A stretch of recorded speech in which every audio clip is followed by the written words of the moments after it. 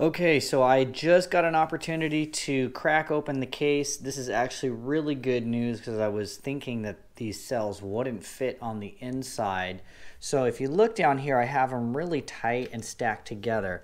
So this is at the bottom of the case, but if you think about it, when the case is flipped over, these will be mounted to the board. So even though it's super tight, between this there is no room whatsoever.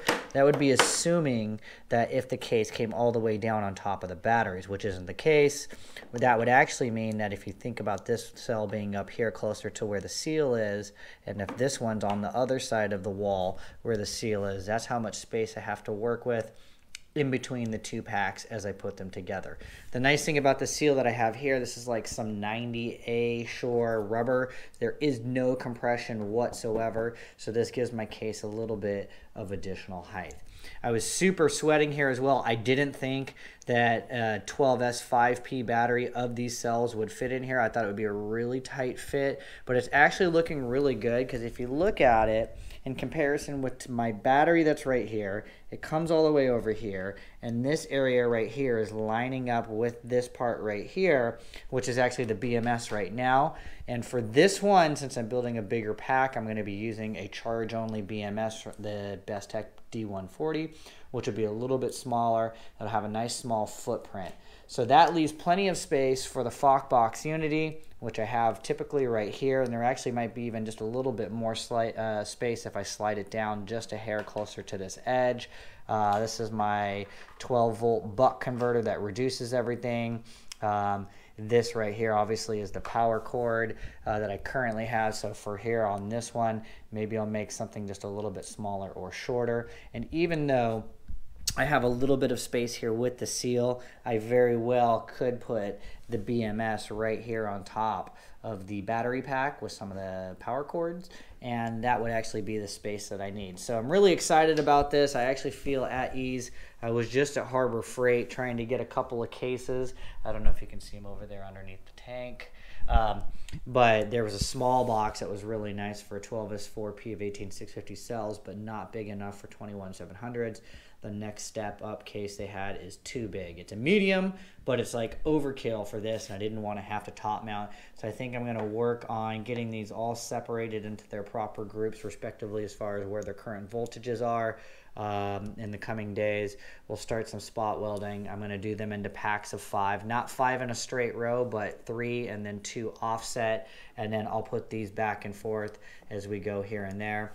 And then I've got some flat braid wire copper that I'm going to be using to help keep this thing super sleek and thin. And actually right there is a ton of the heat shrink wrap that came in yesterday as well with all of my special Christmas goodies from China. And then as well right here, if you can see, I put a couple pads of foam on top of this battery right here just to make sure that it didn't rattle and come loose, which means that this is free space that I get to use for the 21700 cells. So this is exciting stuff.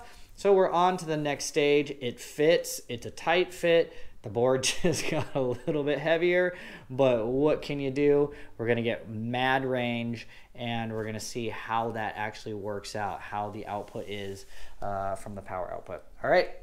We have a super high-tech setup going on over here. I am getting ready to test this Liitokala cell for the first time with a high amp discharge. We're going to be looking right around 15 amps constant discharge throughout the whole power band. So I have some stuff. I got this taped on here. So I've got a lead. We've got the watt meter here. The watt meter is powered off of an external power supply because this thing only runs on a minimum of like 4 to 6 volts. So one battery alone wouldn't even power this thing up. So I'm powering it up externally so we can see how this changes. And then I wanted to monitor the temperature. I don't have a high-tech infrared camera or anything like that, so all we're going to use is a basic oven thermometer. It is digital, it is taped right to the side, so that should be pretty good. We're in front of the window for some good ventilation, and I have a high-tech heat sink, which is basically a nice stainless steel pan that I have the resistors taped to just in case they need to dissipate any heat. So we're going to set the camera up here on autopilot. We're going to plug this bad boy in and see what kind of amps it's going to put out, if it's going to put out the 15 amps. And I'm going to try and drain it down to about 2.8 or something, which is actually a lot lower than I typically would. So right around 3 is probably where I'd have my standard cutoff. And then we'll charge it back up and see how much capacity goes back in to the battery after a charge. So we're going to start the discharge test now. I actually did 2 tests. I'm going to speed this up, and I'm going to spit out some information that I think is relevant based off of the watt meter that's right there in front of you. So test 1, we discharged down to 1.99 volts, which is a little lower than I wanted to go, but it actually started to tank really hard after 2.5. If you look away for just a matter of seconds, 10 to 15 seconds later, it tanks down really hard to 1.9, but it rebounded quite nice with a max temperature of 122 degrees Fahrenheit or 50 degrees Celsius. As far as discharging, I used 4 resistors, which based on a Ohm's law calculator, 4 should have been enough to discharge at a constant current of 15 amps. It looks like we only peaked at 13.79 amps, and it pretty much leveled out to 10 after that. So I don't know if I needed to have a 5th resistor in there to keep the constant discharge rate a little bit higher or what. And it looks like for discharge, we discharge about 3.73 amp hours of energy, peak watts 48.5, and watt hours 11.8. Not too important there to me. On the second discharge test, this time I stopped it at 2.5 volts, 126 degrees Fahrenheit max temperature, or 53 degrees Celsius. And then the same thing, 3.89 amp hours discharge, which was a little bit more than the first test somehow, even though I didn't let the cell dip as low.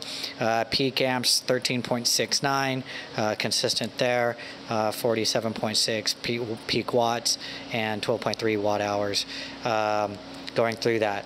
Both of these cells were charged up by my iMax B6, so they started at a max voltage of 4.04, which is the highest that it can charge it up to. So I feel like we would have got a little more capacity discharged had we been able to discharge from the top at 4.2, but 3.89 is pretty decent.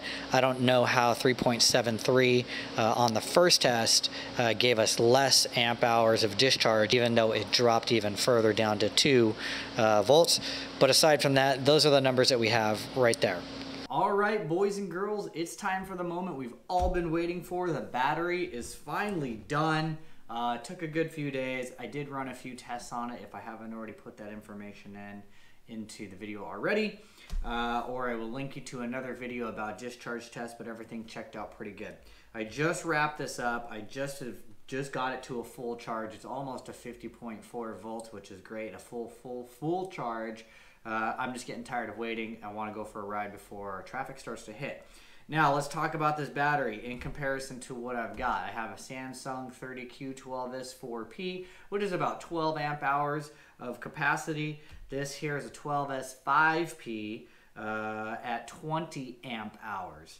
And should discharge at 75 amps total. I really went with the extra parallel group so that if I want to push closer to 70 or 75, I'm not maxing out the 4 cells. 60 is my minimum. Typically I have the ESC set to 65 or 70, but we're actually going to go out for a range test right now just to see how many miles I can get out of this. I tend to average about 40 watt hours per mile with my current battery. I get about 10 miles or so. Usually the normal lap that I do is a little over 8 miles, and I come back with somewhere between 20 to 30%. This thing should give me about 24 miles based on the calculations. If I could get 20 miles of aggressive riding out of this would be great. I don't know if I'm going to be able to do an entire discharge today. We're going to see what happens, but really I want to know how it performs overall. Where will it sag? And so in the discharge test, it discharged and it handled everything pretty well at 10 to 13 amps consistently. The cell got hot but stayed within the specs. It did, every time I charged it up and discharged it, we were losing about 3,500 milliamps, which was going only from 4.04 volts down to, once it rebounded, was like 3.1 volts. So in that range, I feel like we're right on par to hit the capacity. The question is going to be, how is the sag? Once it started to drop, below 3 volts. The sag really hit really hard with the resistors that I was testing. This battery pack right here is definitely larger. Obviously, it's a 5P versus a 4P. These are 21 millimeter cells versus an 18 millimeter cell. So we're definitely getting more width and space. I'm going to pop up a couple pictures here really quick of the entire build. First, I put everything into 5Ps. I glued everything together. I wanted to keep this as thin as possible. So what I did was actually create some little fuse-like looking apparatuses with extra nickel and some copper braid, which are welded to the top and soldered to the top to keep this thing as thin as possible to fit in my current case. This thing is weighing in at 10 pounds flat versus my 12S4P, which is about 6 pounds. So I don't know the quick math, but we're probably looking around a 65% increase in weight from the 12S4P to this 12S5P, and we're going for 12 amps to 20 amps, which is almost like, what is the quick math? 8, that's like a 70% increase in capacity for almost double the weight and just under that 60%. So later on, I'm gonna have to do the math to see, like, if I were to take an equivalent amount of cells to get to this, what would the actual weight be? But typically the 18650 30Q is the best per pound or per ounce, per gram, whatever it might be, for weight. So I'm gonna plug this into the board now. We're gonna take it for a ride, and I'll be reporting back to you in just a little bit.